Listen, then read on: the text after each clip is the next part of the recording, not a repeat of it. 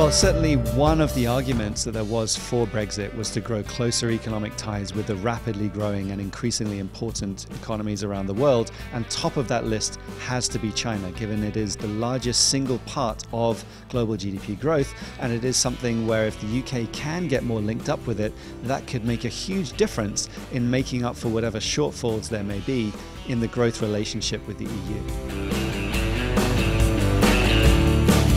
I think in general, on both sides, they'd like to be doing even more business all around the world, including in each other's economies. The UK may not be as significant as China in economic size, but it is still one of the largest economies in the world. So having even more access and even more ability to do business in either side's market is an advantage for both sides. And that's why we think we should see even more cooperation.